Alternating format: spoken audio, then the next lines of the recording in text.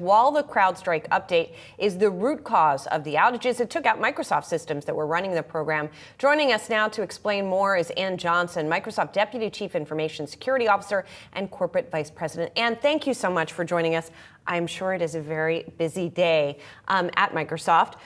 So what can you tell us about, sort of, especially for us lay people, about how this sort of percolated through systems and then the process of turning that around and getting everything back up and running?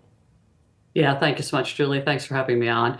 Look, CrowdStrike pushed out an update last night. This is similar for folks that aren't, steeped in this technology all the time.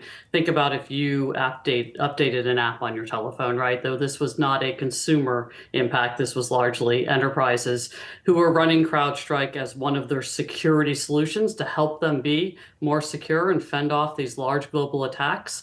And customers who had solutions with CrowdStrike, and it was a global IT outage.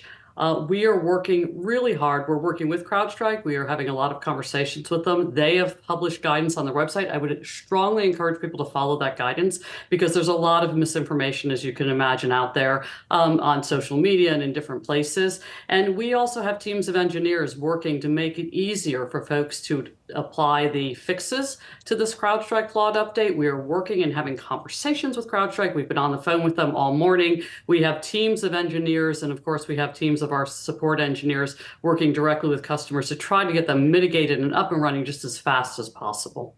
And I'm curious, how long you think this lasts before it's fully resolved? We do see some recovery, but is it hours, days, Ann, or just too hard to say at this point?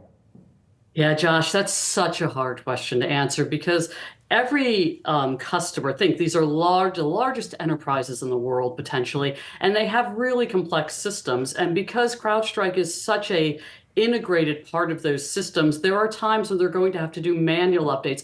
We are working with CrowdStrike really fast to try to remove all of that manual process and try to get to a place where customers can do a more updated and automated process. But at the end of the day, customers are moving as quickly as they can with the support from us, with the support from CrowdStrike, and we're conscious and empathetic that we need to get global business back online.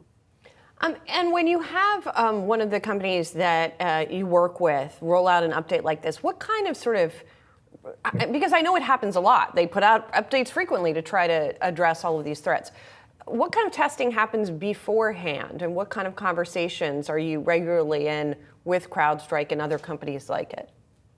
Such a great question. So look, our engineering teams always are working with any of our partners who are publishing security features that impact our systems to try to avoid a situation like this, right? And those are ongoing conversations. There's a very rigorous program where the partner is encouraged to test thoroughly, and I certainly wouldn't in any way anticipate they didn't test thoroughly. This obviously was just something that was unexpected and has caused this global event. And the thing we really need to focus on right now is getting people back up and running as quickly as possible. We are focused with CrowdStrike, with our customers, in doing that, and there will be plenty of time post this event to figure out exactly what went wrong and how we can make sure that something like this does not happen again.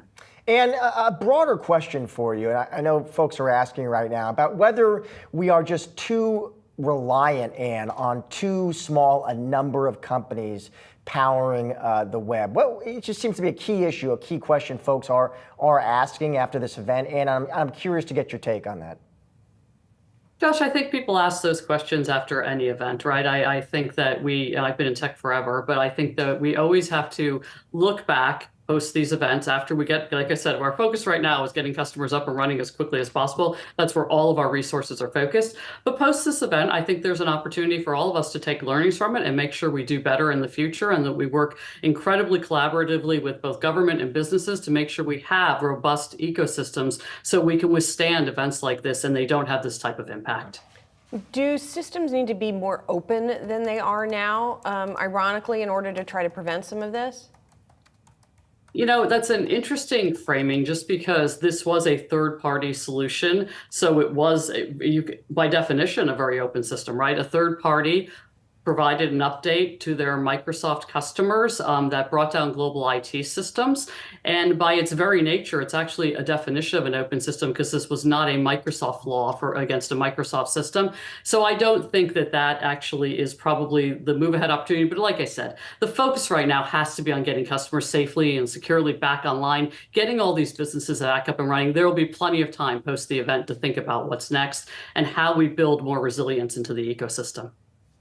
Thanks, Ann. Really appreciate your time today.